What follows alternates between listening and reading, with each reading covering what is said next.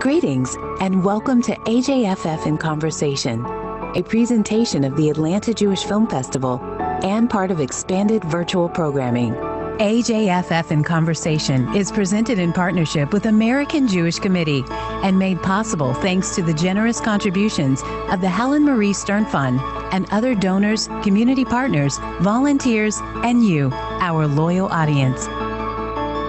Become a member of the Atlanta Jewish Film Festival today and help sustain AJFF during these challenging times. Thank you for your support. We can only do more of this with more of you. To learn more about our efforts to stay engaged and connected with you and our community, visit us online at ajff.org or follow us on social. And now, the Atlanta Jewish Film Festival proudly presents our feature program.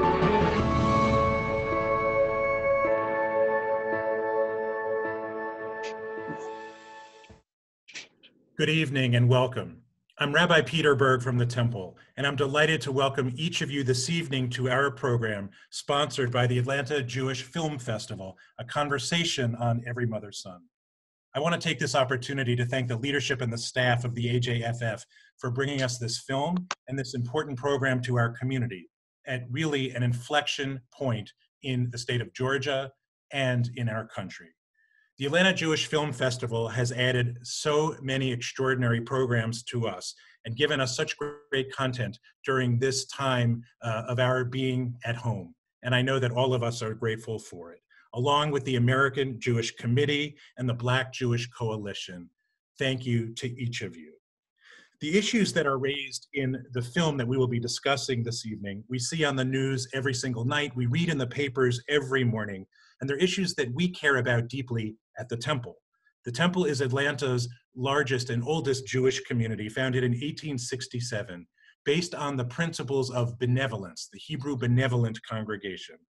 And whether it be helping to start the Hebrew Orphans Home or Grady Hospital, or members of the Temple helping to start the Atlanta Public School System or the Zabin Parity Center, members of the Jewish community have been deeply involved in issues that are of concern to all of us.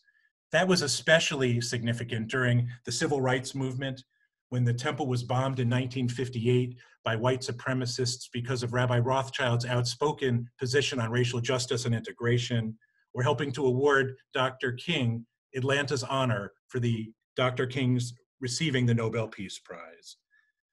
Today, all of the Jewish community, the synagogues and the Jewish organizations work together, and we're wondering, what is it that we can do? Because after all of the marching that's so important, and after all of these discussions that are so important, it all must lead to action. The Jewish community's commitment to issues of racial justice is part of the central teaching of our Bible, that everyone is created b'tselem Elohim, in God's image, because no human being deserves to be choked for 8 minutes and 46 seconds until they die while police officers watch. Yesterday, I had the honor and the privilege of helping to officiate at the funeral for Rayshard Brooks. And it was one of the most difficult and powerful moments of my lifetime. It reminds us that the blood of our brothers calls to us from the ground, that we are our brother's keeper. We cannot stand idly by, because it matters, because Black lives matter. This film is so important. This program is so important. And the work that we do every day to create a just and compassionate society for all of God's children makes a difference. The question is, what will we do after this program to do our part? And we have assembled really one of the greatest panels to help us learn and reflect about these issues. A brief moment of housekeeping. You'll have the opportunity to ask questions to our panelists a little later during the program. But anytime this evening, you can chat into your chat function. You can type a question, and we'll try to answer as many questions as we possibly can tonight. It's my honor now to introduce you to our incredible speakers. Tami Gold is the professor of Hunter College, a filmmaker, a writer, and a visual artist.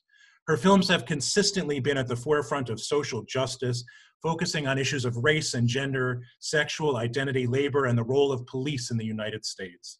Issues of aggressive policing have been central to her organizational work, In 2004, she produced and directed the film that is the topic of our conversation that so many of you saw, Every Mother's Son.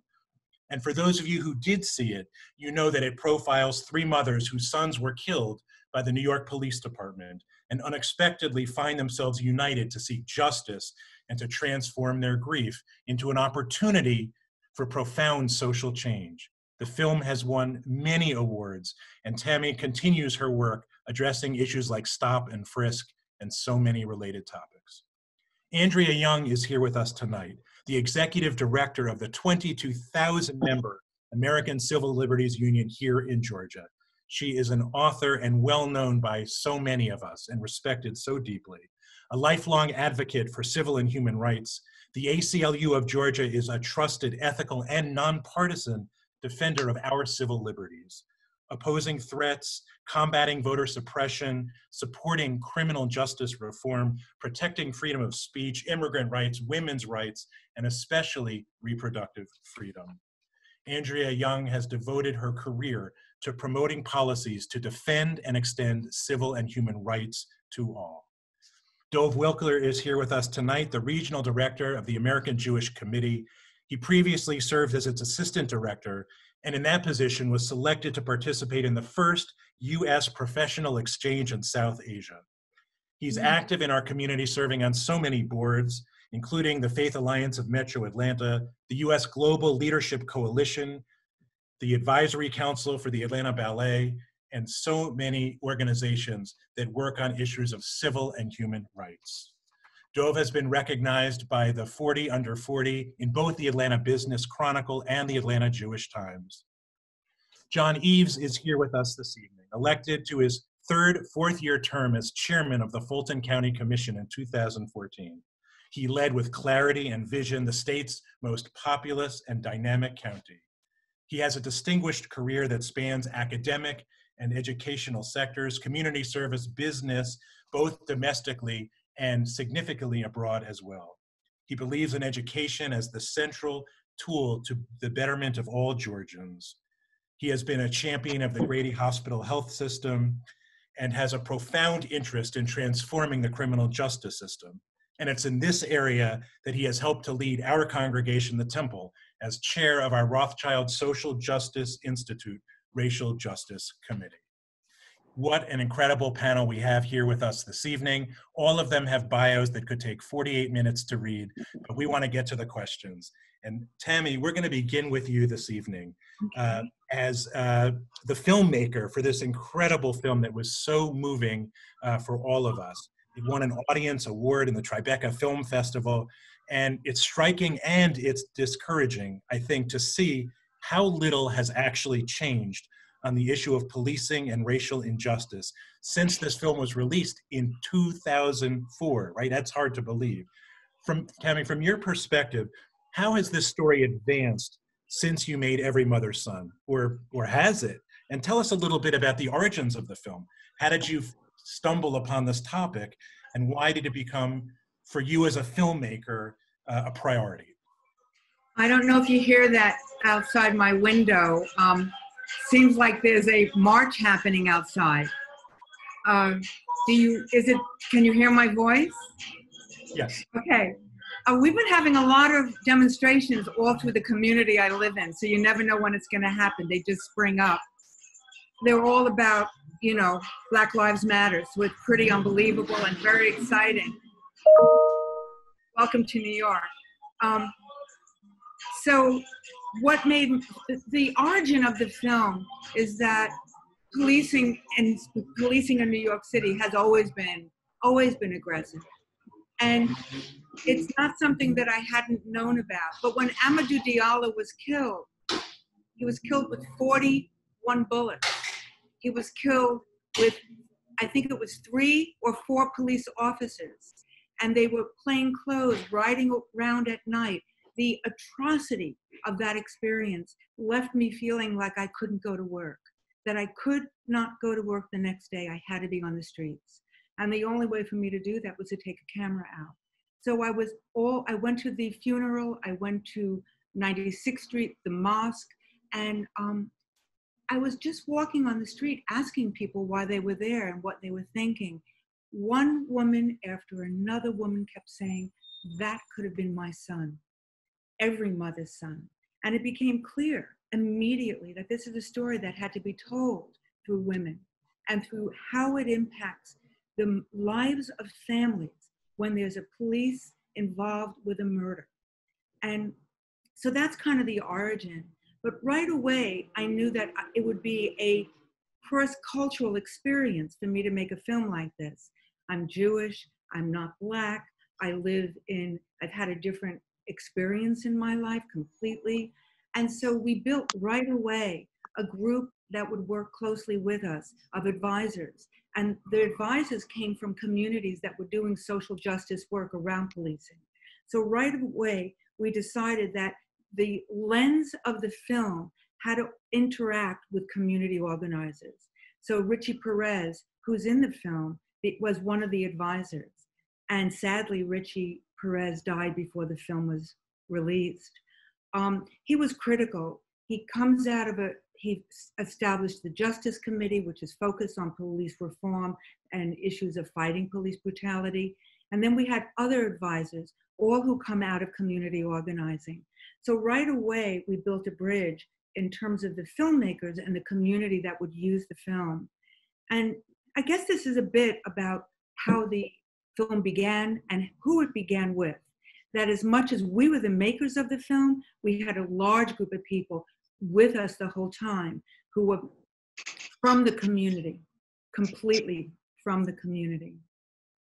Thank you, Tami. That really helps us to understand how this incredible film came to be. To our audience, one quick correction. I misspoke. If you want to ask a question, it's not in the chat function, it's in the Q&A function where you type the question. My apologies.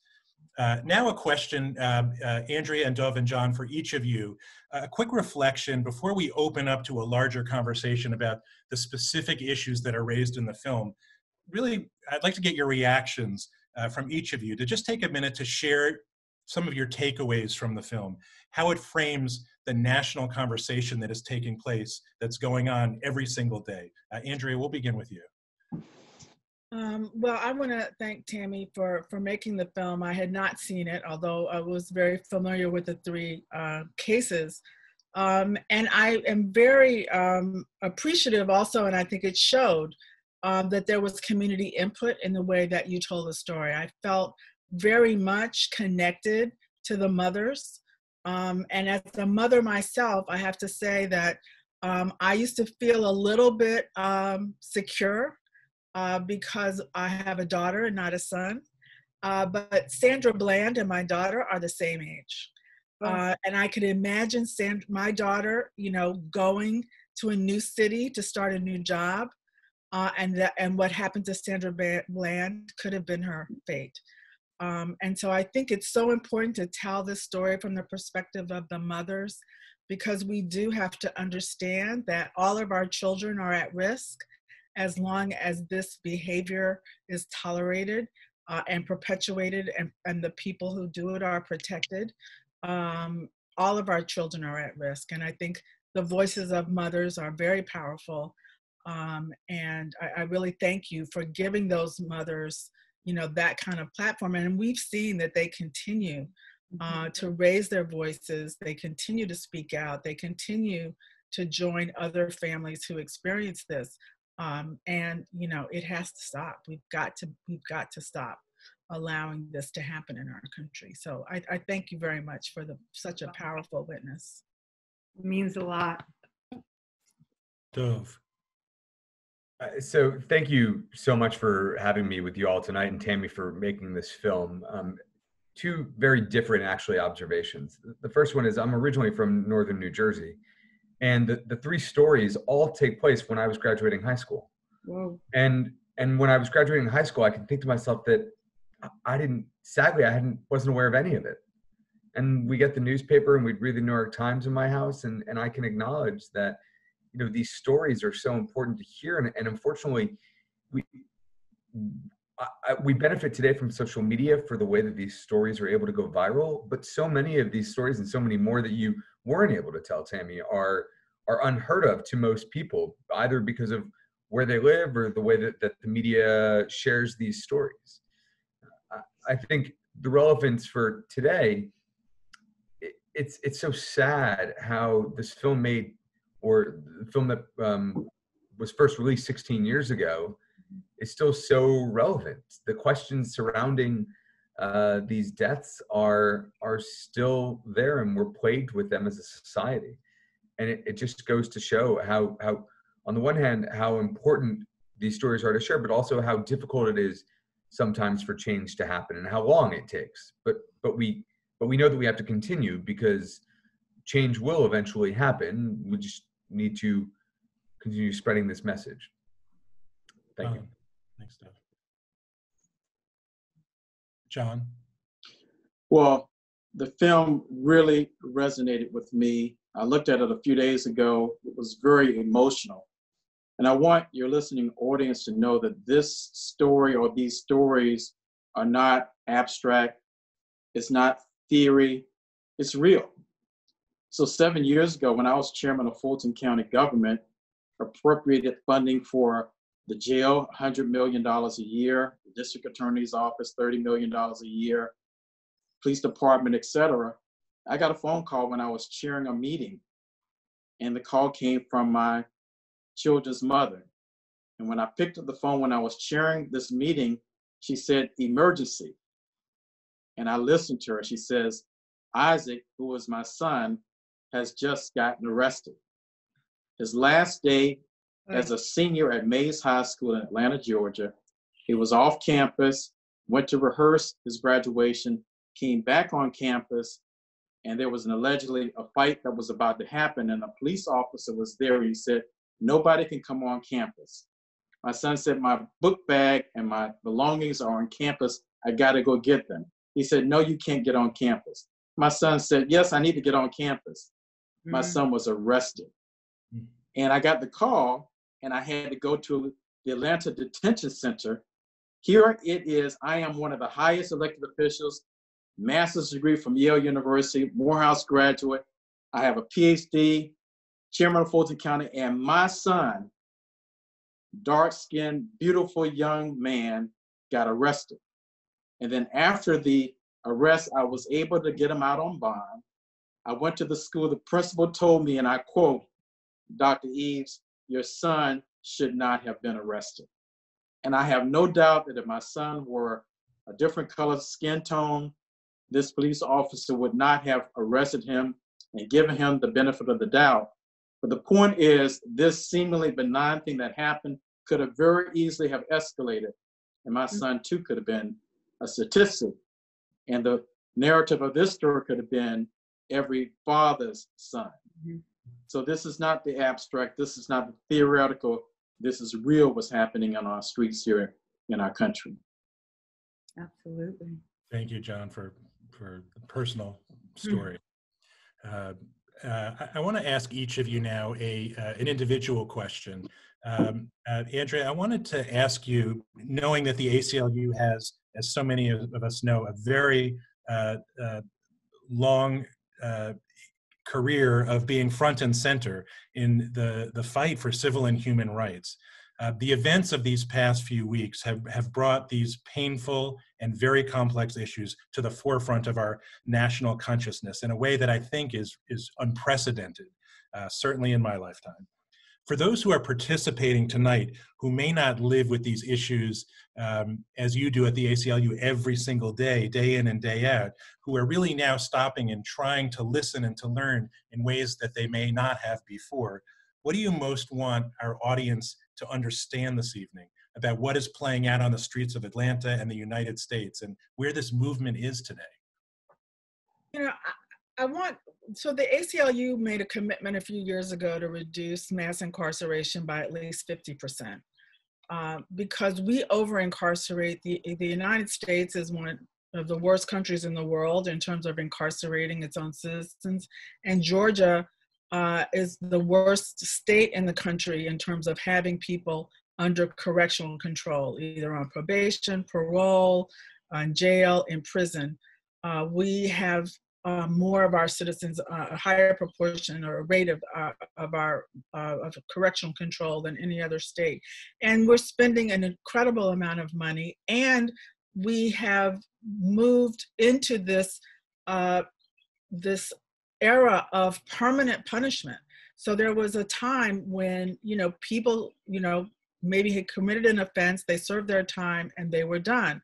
But one of the legacies of the drug wars was permanent punishment. And so people with an arrest record, something, that might be 20 years old, will still experience consequences from that, even though they paid their debt to society. So to understand that a lot of this frustration is rising from the criminal legal system kind of having people in this vice, and it's become the new Jim Crow. People, find themselves stripped of the civil rights that we fought so hard for them to attain. And so I think that's really the brutal murders are the tip of the iceberg of the consequences of this system. And that's why so many people also are in the streets, is because they see that this is the tip of the iceberg. This is the thing that we see. And of course, unlike the 90s, now these things are on video. And so you can see the entire transaction. And it's more difficult to say that, we used to say, well, they must have done something. But you can see that, no, this entire transaction now is on video. And so to really understand that this is the tip of the iceberg in terms of how particularly people of color communities have their lives really ruined. People who claw their way into the middle class and then see their kids, as what would have happened to John's son, see their lives ruined by these chance encounters with law enforcement, and that you can almost never recover from in the system that the way it is today. And so we really want this. We've got to transform this system so that we have opportunities for restorative justice, so that people can make their lives whole, so that people can be readmitted to society when they pay their debts. And that's what we've been working for at the ACLU for a number of years, and will continue to work for. Yeah, I want to give that an amen. This is the issue. And when we say that the United States is the worst in terms of mass incarceration, nobody is even a close second. It's not like every other country, including some of the worst actors out there, are not even close to the United States. We have a lot of work to do. So thank you for that, enlightening us. Dov, I want to turn to you now, and really the more than 100-year history of the American Jewish community, who has been so deeply engaged in this work of combating discrimination and inequality in all forms. And our Atlanta chapter has been really active in something that so many of us are so proud of, in the cause for advancing Black-Jewish relations. The Black-Jewish Coalition in Atlanta is literally the model. I don't think there's another that has existed for as long and been as successful than what happens here in Atlanta. So help our audience understand a little bit about what the AJC and our Jewish community have done to engage in this movement through a Jewish lens. Yeah, it's a really interesting way to be involved in it. I think for the most part, most recently, and I'll sort of start now and then I'll work backwards. I think most recently, we're really trying to take a supporting role. Right there, we recognize that there are times when the Jewish community needs to lead, and there's other times when the Jewish community needs to follow. And this is the time for the Jewish community to be following, to be supporting, to be listening, to be creating opportunities to understand what the issues are that are plaguing other minority communities, especially around the issues of police reform. We often don't think about it. Perhaps it's because of where we live and the issues aren't as present in our minds, but even most recently, when the protests, the first weekend of the protests, I happened to live in Brookhaven, and they came all the way up into Buckhead. And for me, it was fascinating because I follow, I see, and unfortunately because of COVID, I made the health decision for my family to stay away from the protests, but many people have chosen to participate. And it's a very noble and an important statement to make, to be out there protesting in the street. So we've been trying to use our resources and connections to support the efforts that are going on. I'm so grateful to be on here with Andrea, and the work that the ACLU is doing is tremendous. She has a young gentleman who works with her named Christopher Bruce, who is a tremendous spokesperson for the community and who is doing an incredible job lobbying down at the Capitol on these issues. So supporting the lobbying efforts and informing the Jewish community, I think is the most important thing that an organization like AJC can do. You know, historically, and one of the reasons why the Atlanta Black Jewish Coalition has been so successful over its years has been because of the types of individuals who have been involved, right? People who care, who are passionate, who understand that they don't know everything. And we've been grateful to have well-known leaders involved in the coalition. You know, it doesn't hurt that Congressman John Lewis is one of the co-founders, right? There's a natural affinity to be involved with the people who have been involved in civil rights for so long. But for us as a Jewish community, it's important to recognize that we have challenges and that we live in a community that has greater challenges than we face. And not to mention the fact that there are also Black Jews in our community. Mm-hmm. So it's important for us to recognize that this is a Jewish issue, right? The film identifies a Latino, an African, and a Jewish person. So it's not just that these issues are facing one community, right? They are facing our community, the city of Atlanta, the metro Atlanta area, the state of Georgia, and the United States. This is an issue that's plaguing all of us. And so as members of this community, we need to be aware of what's going on. Well, Dove, you teed it up perfectly for John. That's a perfect transition because, John, you bring really a compelling perspective to the conversation. As an African-American man, as a Jew, a leader at our temple, and a political figure who has government and educational background, how have these most recent events impacted you personally? So I do have a double sensitivity in terms of injustice as an African-American, as a Jewish person, historically and currently, you know, being the victim of persecution and oppression and discrimination. So I have a heightened sensitivity. But as you pointed out earlier, Rabbi Berg, there sort of is a historical alliance between the Jewish community here in Atlanta, specifically the temple, and the Black community, and specifically with Ebenezer Baptist Church. And so to me, I have brought this perspective in terms of how can we work together, how can we build bridges to address this issue of over-incarceration, as Andrew Young pointed out, the high number of people who are incarcerated in Fulton County and the metropolitan Atlanta area. And so we've really worked together as a community or communities in terms of what's called record restriction. And so you have thousands and thousands of people who have been arrested and never had their case adjudicated, and the disposition of their arrest is still on their records. And so these records follow them in terms of the inability of getting a job or retaining a job or getting financial aid to go to college or university, or to live in public housing where you receive public assistance. And so we have masterfully collaborated as a Black community and as a Jewish community in terms of having a public summit to expunge the record or restrict the records of ex-offenders. And so I think that has been a great example of partnership, but also this duality of two communities having a single purpose in terms of resurrecting lives. Mm-hmm. And John, you've been our champion. We could not thank you enough for your leadership in that realm. Tami, I'm going to ask you a question now and remind our audience after this question, we're going to move to Q&A for you. So please, in your Q&A function, don't hesitate to type in any of your questions. Tami, much of the discussion that we're seeing today and all of us are talking about around understanding what it really means to live as a Black person in America revolves around this need to walk in someone else's shoes.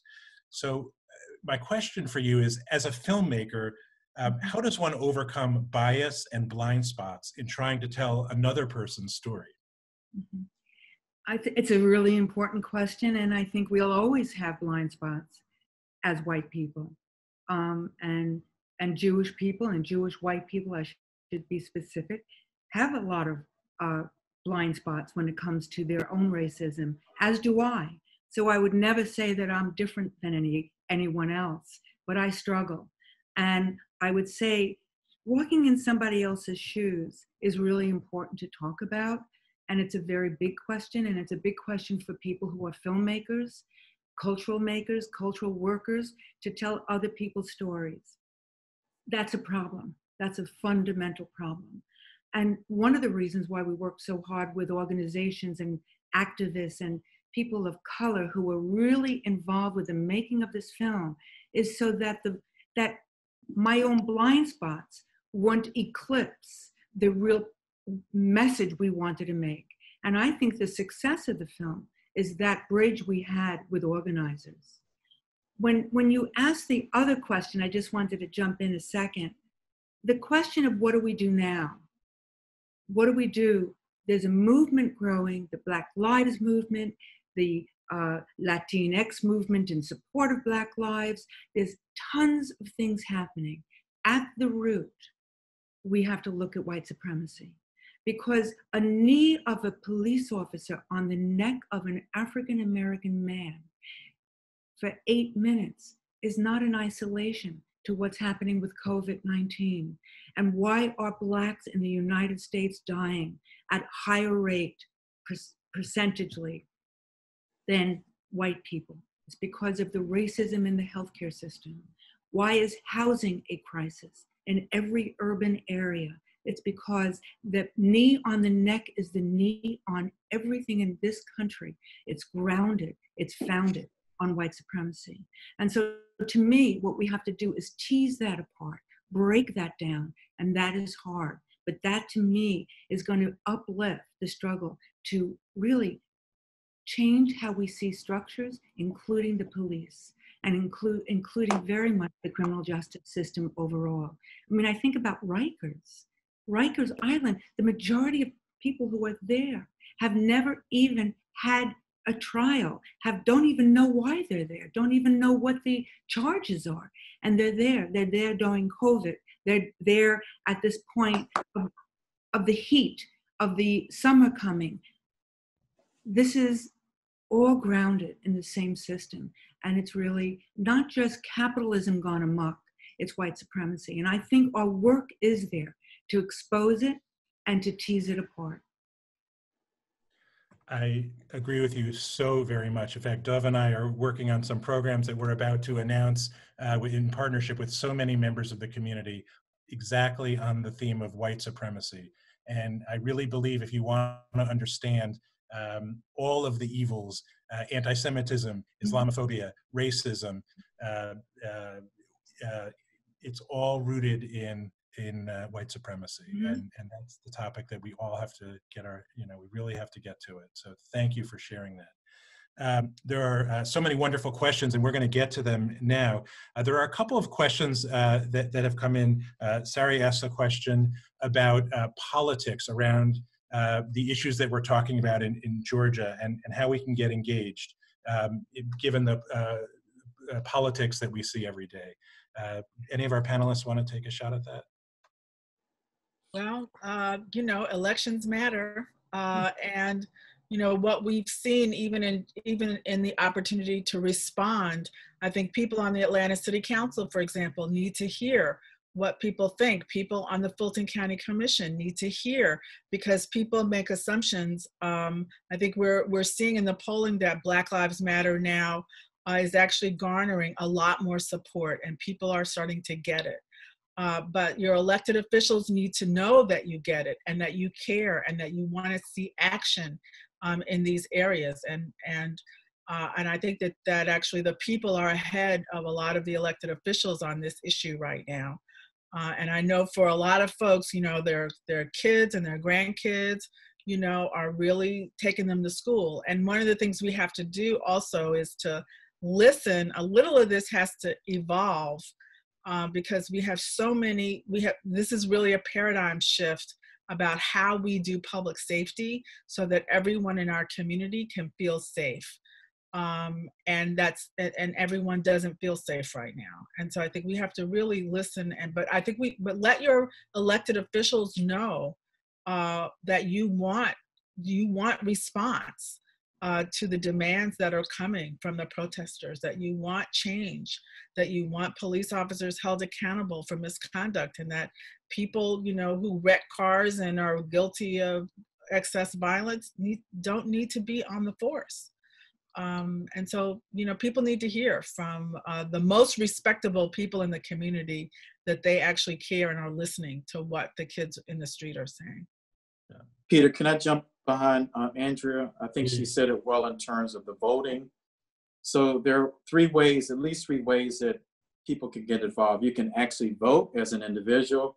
You can go out on the street and protest like thousands and thousands of people have done over the past several weeks. But I think the most effective way that you can affect change is advocacy.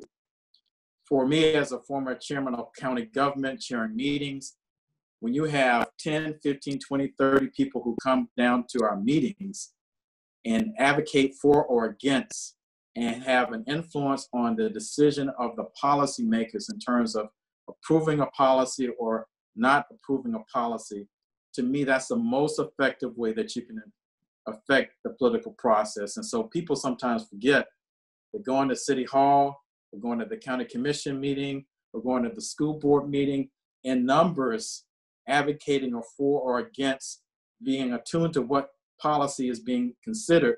That is the best way to affect change in our society, is advocacy. Thank you. Peter, can I just jump on the advocacy point Sure. that John just made? We have to remember, and John listed it, right? It's the school boards, it's the city councils, it's the county commissions, it's the state legislatures, and it's the federal members.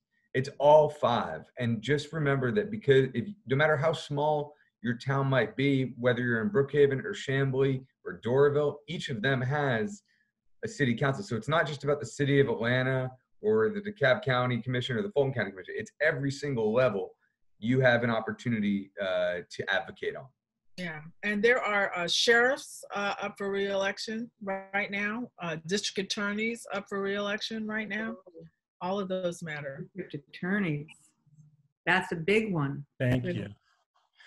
Tami, there are a couple questions on the film. One is if you could give us a brief update on the three families that are depicted in the film, and what are you working on right now? Well, Iris Baez is still an activist. She'll always be an activist.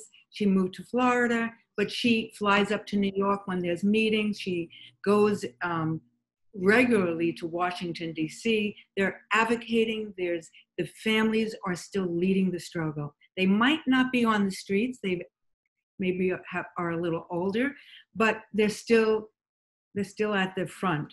Kadiatou Diallo has a foundation. She speaks publicly. She's a charismatic spokeswoman, and she's out there. Doris Bush-Bosky is less present, and I think it was hard, and I think there's something painful about that. And we as Jews, and from Jewish communities, and we have families who are Jewish, Iris was left alone. There wasn't a Jewish outcry outside of JFRIJ, and that's Jews for Racial and Economic Justice in New York City. But the religious Jewish community didn't come out. And the other sectors of the Jewish community, like, just like centers. So the community that she received the support from was from the Black and the Latin community. And I think that it wasn't easy for Doris to continue struggling in the same way as it was for Iris and for Kadiatou, because community is critical. And we are all connected in a way that when we have leaders of movements, we have to be there to support our leaders. And these mothers are leaders. So you really see when there's a support and when there's not a support, what happens to the activists. Now, what was the other part of the question? Oh, what am I working on? There's a book out that is called The End of Policing, that Alex Vitale wrote. And I'm sure your listeners, your viewers know the book. It's called, or if you don't get it, The End of Policing. It came out in 2017.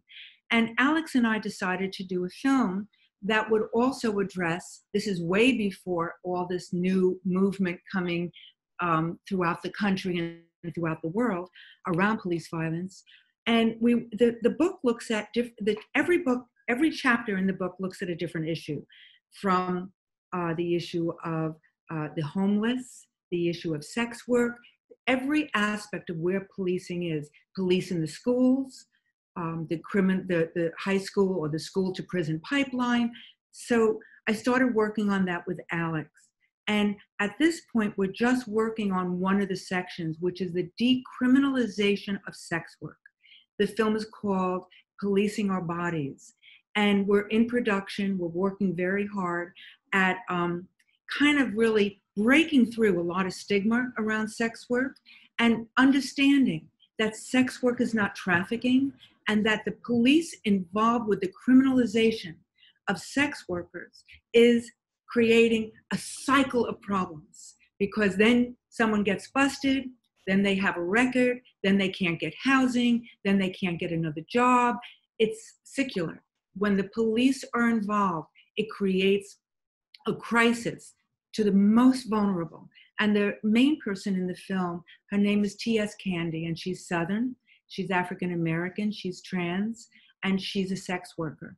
And her journey into activism is unbelievable, because you really see in the film how she takes the small steps at the beginning, and now she's front and center in the movement of really decriminalizing sex work, but understanding what abolition really is. And abolition is really at the core for me, for Alex, and for the film that we're doing. So it's Policing Our Bodies, and it's about, policing the bodies of sex workers without understanding what sex work is, who goes into sex work, what does it mean to do survival work, why do we have the police there?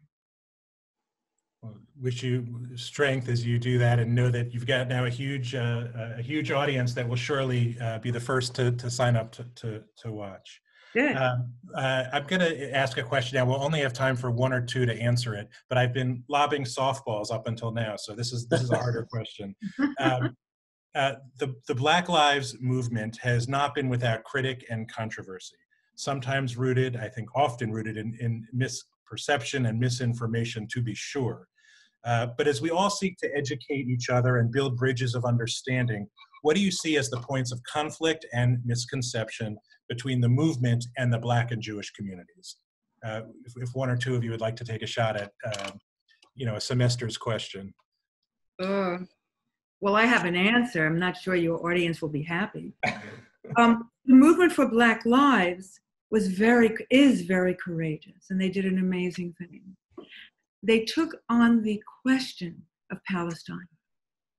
And I don't know if all of you know that, but part of the mission is to look at the question of the occupation in Palestine of Israel. So Dove, yeah, I'm gonna have Dove, because I know that he issued okay, a statement go to it. today. Go for it. So I think there's two things to understand, right? One is the movement, is Black Lives Matter, and the movement and the hashtag and the banner and the idea that I believe that most, if not all of us, can support. The controversy related to the movement for Black Lives, which is an umbrella organization, I had to say that I vehemently disagree with Tami. I don't think it was courageous. I think that it was completely unnecessary. And I think it conflates an issue that actually takes away from what is otherwise a very, interesting platform of policy changes. And although it is a small part of the invest divest platform of the movement for Black Lives, which talks about cutting military aid, foreign aid, I think unfortunately it's created a challenge in the Jewish community for how many in the community are associating themselves with the Black Lives Matter movement, and And people are not marching under the banner of an organization for the movement for Black lives. At least I don't believe that they are. And they're not necessarily marching under the banner of the Black Lives Matter Global Network organization either. They're out there marching because they believe in the idea that Black Lives Matter. But I have to say, I'm going to say it one more time, Tami. I think that it is actually, I think it hurts the cause much more than it helps, because it forces many in the community, in the Jewish community, to sort of question, do they belong? And for this issue around police reform, criminal justice reform, I think that it's a negative much more than it is a positive. So Peter, let me jump in. I think that the movement as a cause and as something that everyone seemingly is, or many people are getting behind, that is the one that I think is a lot more powerful than whatever the organization is. Whoever were the originators of the concept, God bless them. At least they got the name out there, but you have a movement that is much bigger and frankly transformative. It's international. And to me, it's challenging. It has the potential of being multidimensional. It's not just law enforcement. It's not just criminal justice reform, but it challenges this whole notion of systemic racism and white supremacy that is really interwoven not only in American society, but in many places around the world. And so you have Black and white and brown people challenging all of these former notions and norms that have been tolerated, which I think is beautiful, whether it is challenging the concept of having Confederate soldiers and generals, et cetera, in public places, or it's even challenging the European image of Jesus, which may not be necessarily based in any sort of historical fact. And to me, I just love the fact that now the norms are being challenged, and it's not just Black people, it's white and brown and Asians who are challenging these norms that we have accepted for many years. And so I love the concept of the movement that's happening. I'm excited about where it can go in terms of really making this a better society. Yeah, and if I could, the concept also, I think we're all being forced to reckon with the degree to which anti-Black racism is a core feature of American society and the way that America's economy has been built. And that there is this, and how all of us have been miseducated to our history. I think my friend Sheffield Hale wrote a fantastic op-ed in the AJC that said, we have been taught lost cause mythology, not the history of the American South. Because in the history of American South, my church was founded the same year as the Temple in 1867. And African Americans actually had the first degree granting institution in Atlanta. And this is not a history that we are taught. And so anti-Blackness is what we all have to wrestle with, even those of us who are African American, because we have also been taught anti-Blackness. And I think that's what the Black Lives Matter as a movement really calls us to reckon with, is white supremacy, but also that real feature of anti-Blackness that so permeates so many institutions and the whole structure of our country.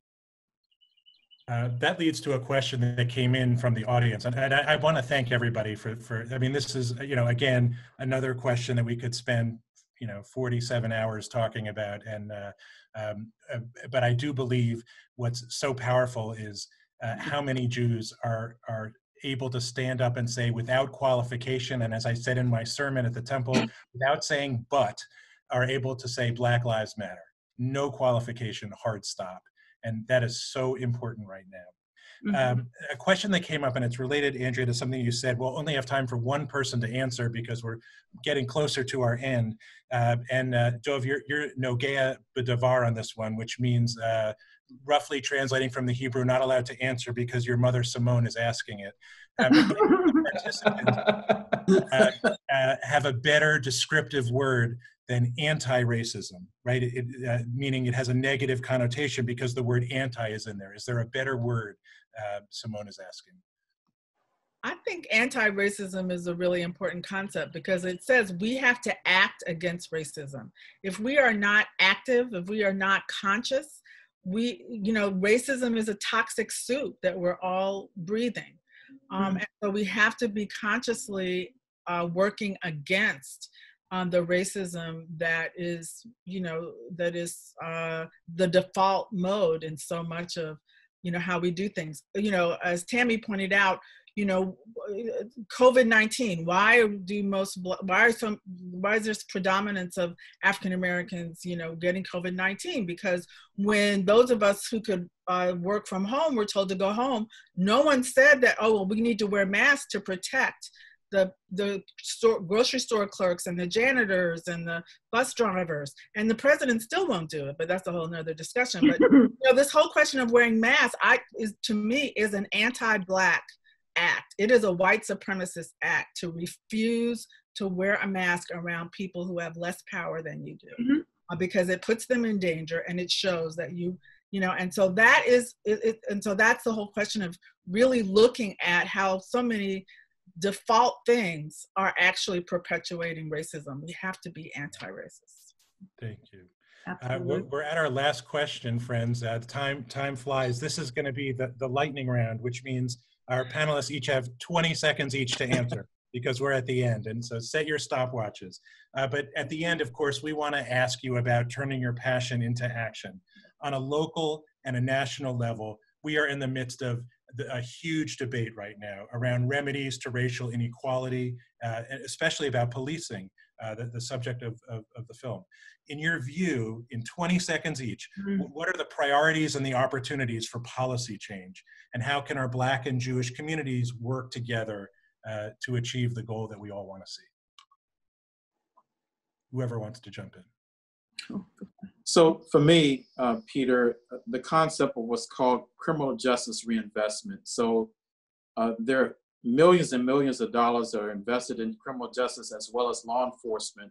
And so instead of the monies going into a hole in terms of incarceration, how do you redirect those funds and interventive and preventive programs on the front end of the school to prison pipeline? And so to me, the concept of criminal justice reinvestment is one that I'm going to embrace and champion in terms of policy.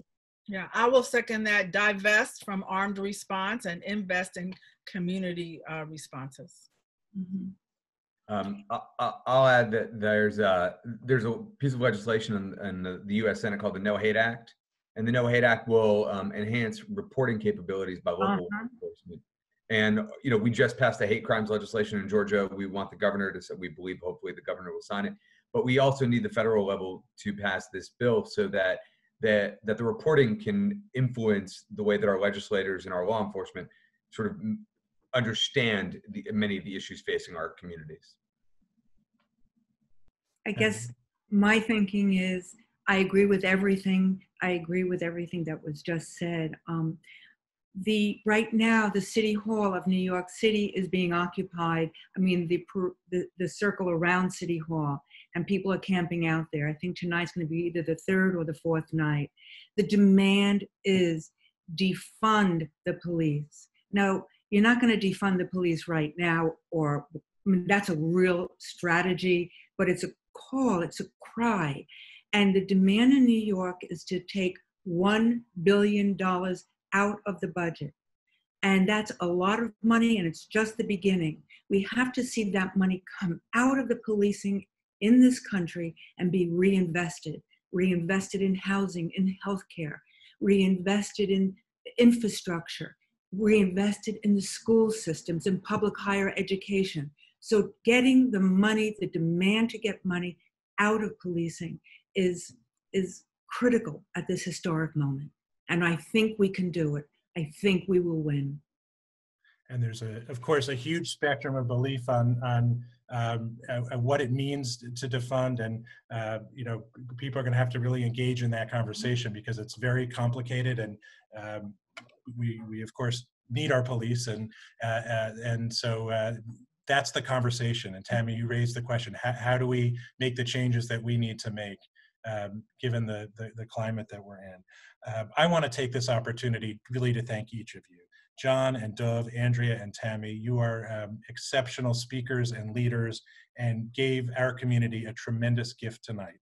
Along with the staff and the leadership of the Atlanta Jewish Film Festival, the American Jewish Committee and the Black Jewish Coalition, we thank each and every one of you. At the conclusion of our program, please hang on for just a couple of minutes more. You will be directed to a brief survey, an opportunity to offer your comments about the program. So please do stay on for just a couple of seconds for that. And if you want to learn more about the upcoming programs of the Atlanta Jewish Film Festival, you can find that at the website www.ajff.org, and you can subscribe to all of the upcoming programs. I'll close by sharing just a simple word. Most Jewish worship services end with a prayer called Aleinu L'Shabeach. We're not going to stand up and say that prayer right now, but it does end with the words L'taken olam b'malchut Shaddai, that each of us, as I loosely translate it, have the obligation to use our hearts and our hands to fix and repair the world and to leave it a better place for our children and for our children's children. Thank you for being here tonight, everybody. Have a good evening. Thank you.